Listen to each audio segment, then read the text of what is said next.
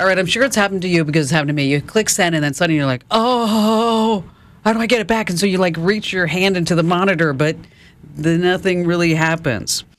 All right, so here's what you can do. So if you have Gmail, is that they've had this feature for many years, but it was experimental. It was buried away.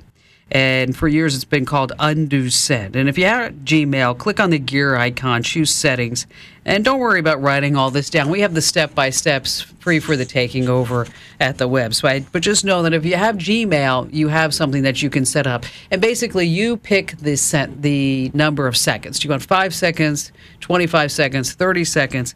And then after you send the message, it'll be a little arrow at the top that says, do you want to undo? And that's where you can retrieve that message. Now, there are also browser plugins in case you don't have Gmail. One is called Crypttext. Right now, it's just for Chrome and Safari, but Firefox and Outlook are in development.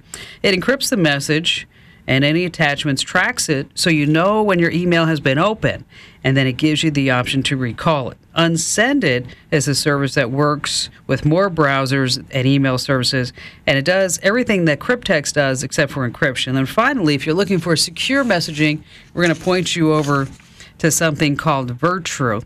And it was actually developed by a former NSA employee. It works with Gmail, Yahoo, Outlook. Lets you send secure messages. They can open the message. You can retrieve it. There's a little cost associated with it. But in case you're looking for something like that, I just wanted to point you in that direction. Anyway, you can check it all out by looking no further than the official homepage of the Kim Komando Show. That's KOMANDO.com. And once you're there, click that Show Picks of the Week button.